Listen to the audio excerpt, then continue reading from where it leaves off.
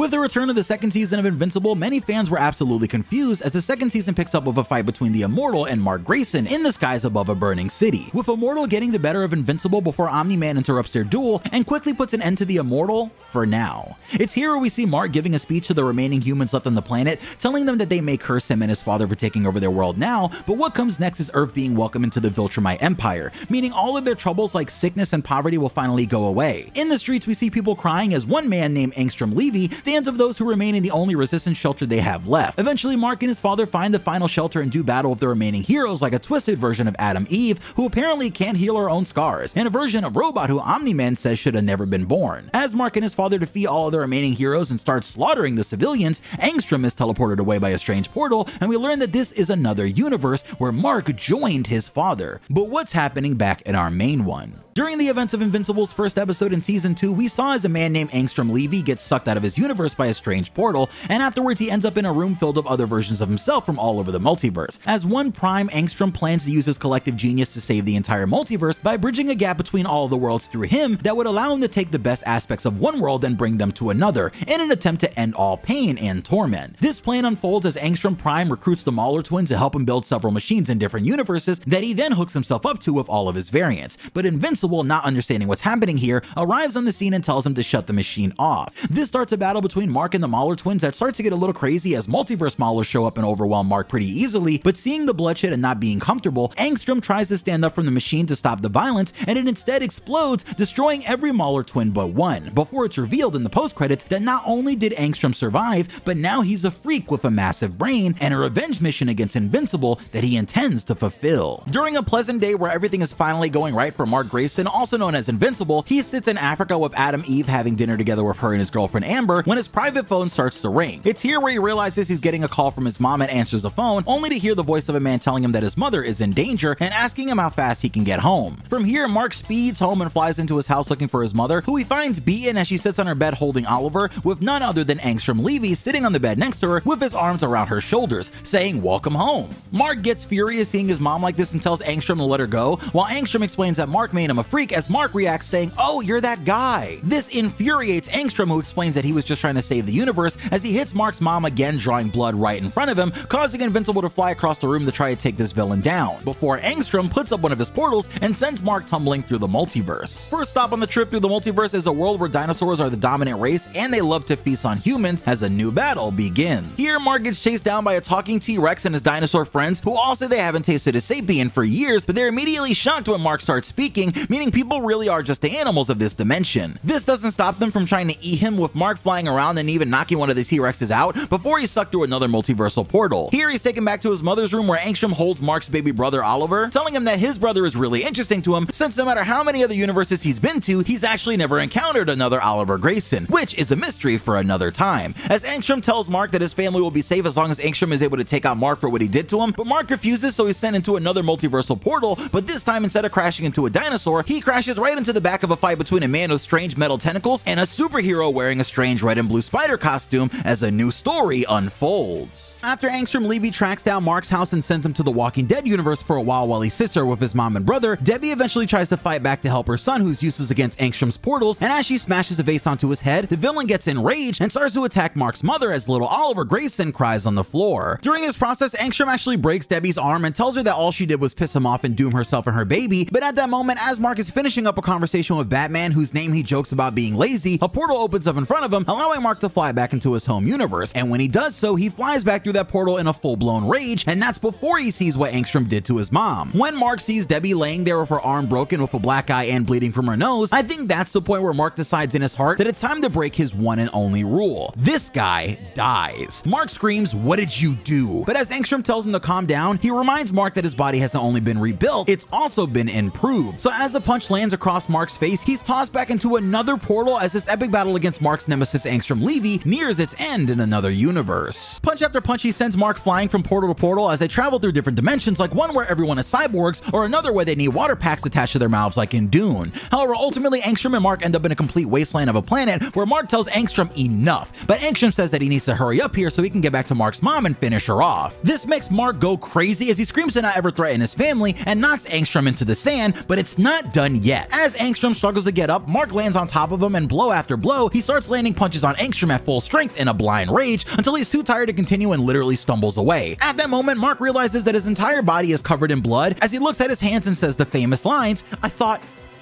you were stronger. And Angstrom Levy lies there motionless with Mark trapped in another dimension. After Mark finally deals with Angstrom Levy by breaking his only rule, he walks endlessly through a wasteland version of Earth in another universe, realizing that he just stranded himself there. As he tries to make himself feel better about what he just did, he comes clean eventually and notes that he wanted to kill Angstrom, but what does that make him? Mark keeps walking and thinks to himself that in the end, Angstrom actually kind of wins their battle because now he'll just starve and never see his family again. But as Mark sits alone on the beach, pretty much resigning himself to his fate, a portal opens up above him and this universe's Guardians of the Globe comes spilling out of it. And immediately Mark realizes that they're all older and they look pretty bad, but they explain to him that in this universe they've been searching for him for 15 years. But Robot is going to send him back to his original universe and timeline because there's a lot that Mark needs to do to save his world and change history to prevent it from becoming like theirs. As he's about to leave, future Adam Eve runs up to Mark and tells her that she's loved him for a long time, but never said anything. But she wants him to go back and be with the Adam Eve of his time to make up for the time that she lost, as Mark finally gets to go home. Mark Grayson escapes from the Wasteland universe after killing Angstrom Levy in cold blood. However, as he walks away, what he doesn't realize is, despite the fact that Angstrom's head looks like a grape you stepped on in the road, he was actually still barely clinging to life, likely because only part of his brain that goes down to his back was destroyed. And as he uses the last few seconds of his life to open a portal, he reaches his hand through and is pulled in by a trio of highly advanced mechanized humans. These three look really sorry for Angstrom when they find him, so they take the time to heal him up and fix his body with new cyber enhancements. However, as Angstrom begins to heal and starts developing his plan for the Invincible War, we learn that these saviors don't come without a price, as later on we learn that they also place control chips inside of Angstrom that they can activate to make him experience ridiculous pain so they can get Angstrom to do what they want. These characters, known as the Technicians, pretty much enable everything that Angstrom does from this point on in the story. However, if he ever wants his revenge against Invincible, he'll have to turn their universe into a utopia where everyone worships them as gods, so our new villain is going to be busy for a while. So let's see what his character profile has to say about him. First off, we learn that his official occupation is listed as criminal mastermind to the US government, and he uses multiple realities as his base of operations. Here we can learn more details on Levy after his incident in the first episode of the season, where in the comics, Angstrom leaves the universe to go and get his body fixed in another universe with better technology. As far as his powers, Angstrom has the ability to control portals to other universes, but the guidebook tells us that this list of universes also includes our actual real-life universe in it, meaning at some point in the TV show we actually could see Angstrom send Invincible into the real world, which makes me really want to see Steven Yeun in an Invincible costume for some reason. In the guidebook, we also learn that Angstrom's power comes from his secret ability to mine the quantum background energy of the universe with his mind. Speaking of his mind, we saw that thanks to his accident, his mind grew and mutated, with the guidebook revealing that it gained over 80% of its own mass at this moment. And for a more accurate number, we know that Angstrom was 160 pounds before this and puts on 10 more pounds of pure brain weight, making him 170 pounds of pure evil genius.